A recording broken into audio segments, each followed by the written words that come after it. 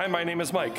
Thanks for joining me today on my channel, Technically Church, where I share over 20 years of experience in audio, video, lighting, and multimedia.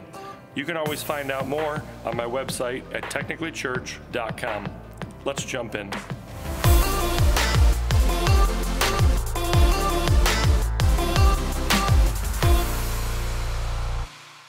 So how many inputs and channels can you actually use on a Behringer Wing? I had the same question when I was researching mine to purchase, so I thought I would try to explain this in a clear manner for you guys.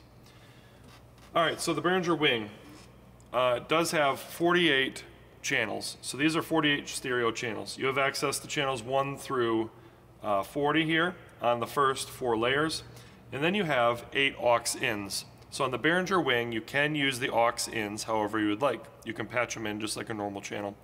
So you do have access to 48 actual physical channels on the Wing. Now, these are 48 stereo channels.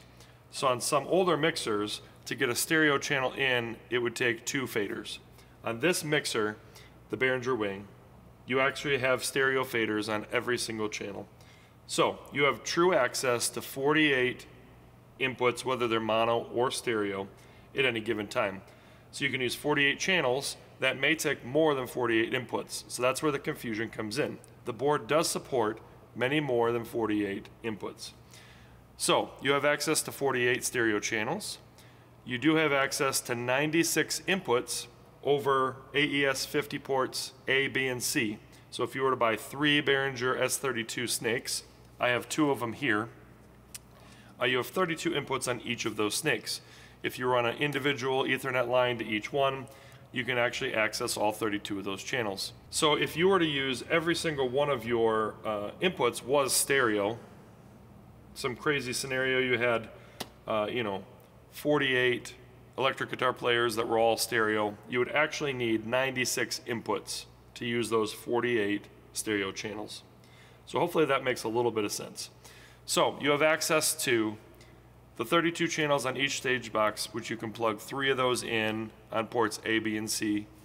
And then you have 64 inputs via Dante. So if you put a Dante card in, here's the Wing Dante card. This is an add-on for the Wing. So on the back of the board, you do have 1 card slot. You can take out the built-in SD card slot that comes with it. You can put in the Dante card, which will give it Dante capabilities, and then you have 64 channels over Dante, so you have access to those. And then you have an additional 48 USB inputs that you could hook a computer up to get some additional sources there. Now the Wing does have 8 inputs and 8 outputs on the back of the board itself. So you have access to all of these inputs and outputs through all these different methods, the stage snakes, the local inputs and outputs, Dante if you choose to add it, in USB. And you can route all that to 48 stereo channels at once. Now, one of the benefits here, if you want to do some advanced routing, is because you have so many different choices, you could have additional microphones, additional instruments plugged into the board all at once, more than those 48.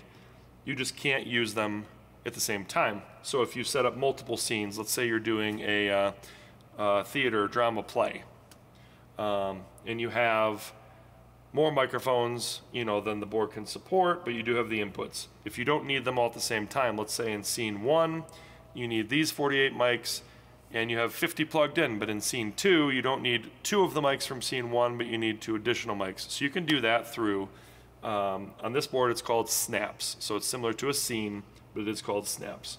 So just a real quick, if you go to library, you have several options here. You have shows, snaps, and snips. So a show is just a collection of snaps.